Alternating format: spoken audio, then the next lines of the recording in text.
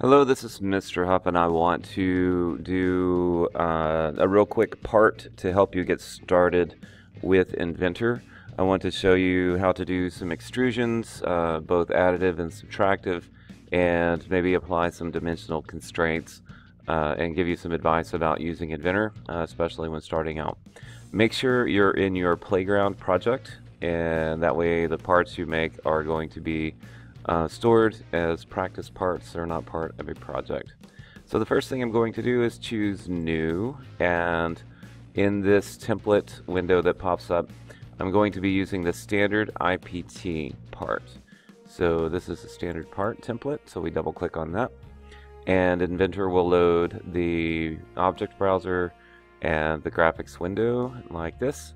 And the first thing I want to do is think about my part. For your assignments, you're generally going to have something that has some sort of dimensions identified. You usually are working from a list of measurements. This is going to be a little bit random. So let's see. I'm going to make something that looks similar to one of the objects that is shown in the presentation about how to model. So first thing I'm going to do is start a 2D sketch, and my preference is to work on this XY plane.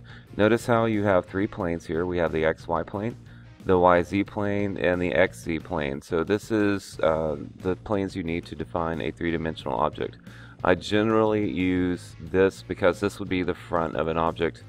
Another thing when you're drawing is be sure you start your drawings from the origin, and this way your coordinates will be sensible if you always start from this point. I'm going to choose the 2D rectangle, so I click on this and I left click and drag and release the left click, and then I want to type in some specific dimensions. So I want to make something that's 3 inches wide and 2 inches tall, so I type in 3 and 2, hit tab, and then enter. So that's going to make my rectangle. If I choose the finish sketch button and choose home, I will see that I have a nice 3x2 rectangle. Now I want to make this an inch thick, so I'm going to choose extrude, and I'm going to click on that. It usually will go with the last sketch that you made, and in this case it's already set to 1 inch, and that's good.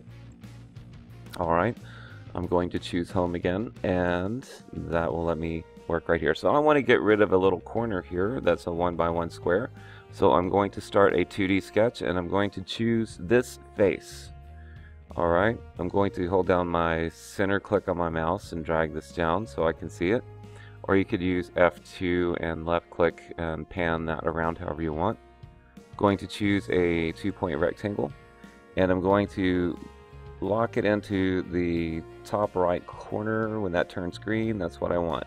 Gonna left click and drag and release, and I'm going to type in the numbers 1 and 1 and then hit return. Okay, so now I have a 1x1 square. I'm going to choose finish sketch. Notice how this one is highlighted blue, so it's the one that we are selected right now. So I want to hit extrude, and I don't want it to come out, I want it to go in. So right here I'm telling it to go exactly 1 inch. Let's look at some of these other things.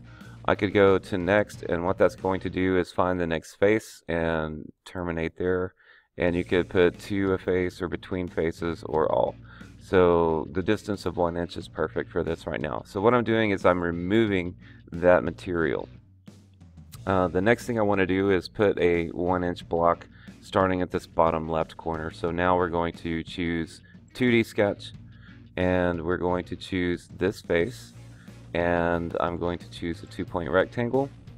Choose that corner, see how it turns green, it's locked in there. Drag the mouse out a little bit and type in the numbers 1 and 1. And hit return, and now I have a 1x1 square. Hit finish sketch, and then we're going to extrude that 1 inch. Okay, so there is my part. Let me show you a couple of other cool things you can do here. Right now it's using generic material. You can change that to glass. You can change it to, which I don't recommend because it's kind of confusing when you look at the drawing. I like to use ABS plastic because it gives you a nice contrast for everything. So this, you can choose different materials here in this list. You can also look at the Autodesk materials library and see different things here. So you have choices. I think when it's in a larger view, you can see actually samples of what color that's going to be. So you can look at, you know, SAM plastic. Oh wow, that's really cool. But I'm going to go back to all the way up to ABS plastic. Another thing you can do is there's a little rainbow circle here. You can choose, no, that's not the one I want. Close that.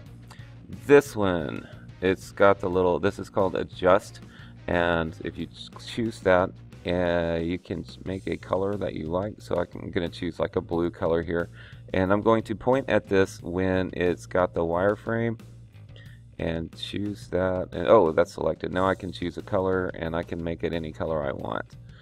And so this is just like a color selector in most art programs. You have your saturation, which makes it more towards gray or super dark, and you can make it more blue or more gray, so you can kind of get lots of color variations there.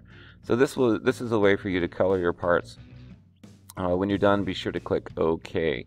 You'll see this a lot in Inventor. It'll have this little check mark, and it won't keep it until you choose OK.